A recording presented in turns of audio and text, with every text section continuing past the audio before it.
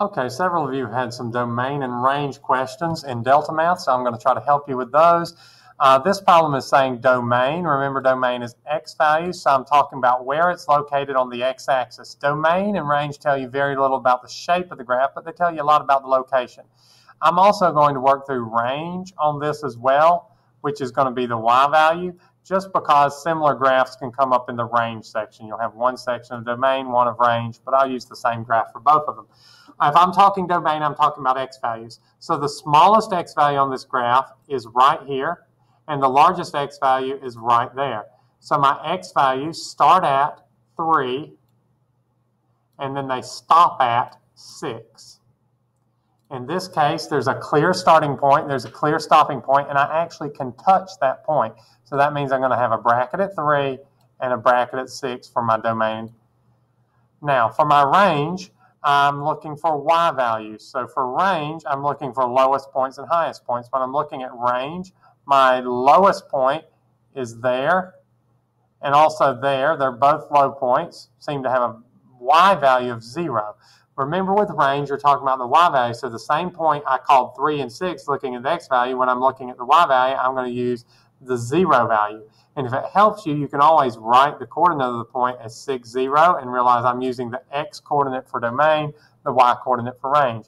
Range starts at a y value of 0, and then the highest y value would be about right here, which looks close to about 1.5. On one they gave you, you probably wouldn't have to guesstimate like that, but that gives you the idea of that being about 1.5 up. Once again, it actually does touch 0. It actually does touch 1.5, so I use brackets. I use brackets when it actually can touch. If it's a point on the graph or a closed circle, I use a parenthesis if it's a open circle or a point that's not on, or a line that it's getting close to without touching. We'll try another example. Okay, when I'm looking at my domain, once again, domain is x values.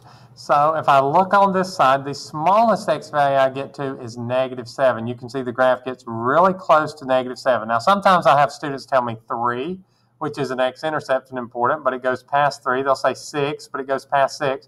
What you're looking for is on a graph like this is it's basically like there's a wall at -7. It's almost like if you've ever spilled a bucket of water and it splashes up and kind of piles up near the wall. It's piling up near the wall, which is at -7, but it can't go past the wall. So that's your boundary.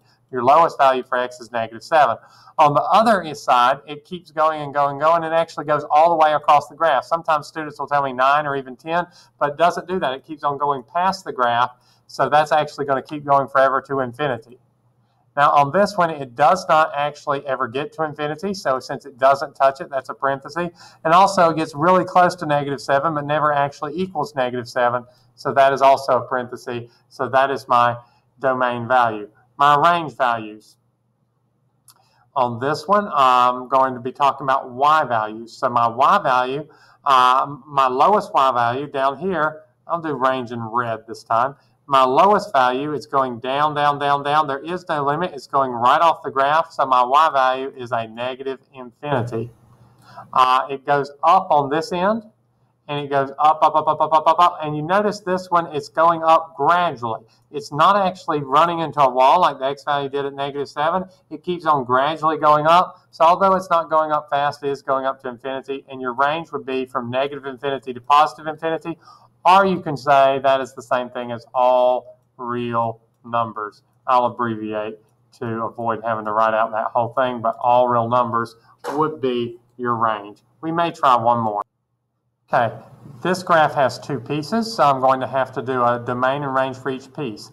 On this piece here, the domain it goes all the way off the graph, so the domain is going all the way down to a -infinity.